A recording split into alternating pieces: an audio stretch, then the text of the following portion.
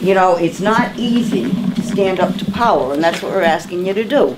And you're all showing a lot of courage in assembling here and going up to the State House, knowing there's going to be others with other points of view, to say the very least. But we have right on our side.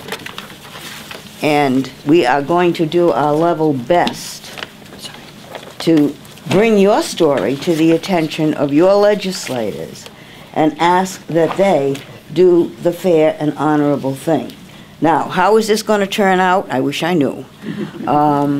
But certainly, by making your voices heard, we can look for something better than what we've got.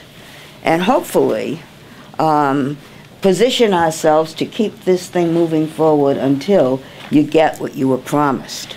I don't know how I can say it any more simply than that, but without your voices, this will not happen, and so thank you very, very much. Now, that said, we've done our best to get the drill of how they're going to run this thing today.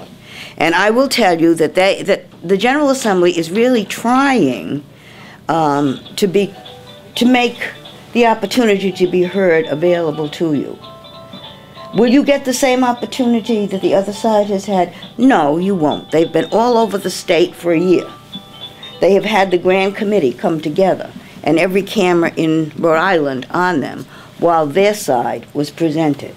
So we are, in a sense, playing catch-up to this.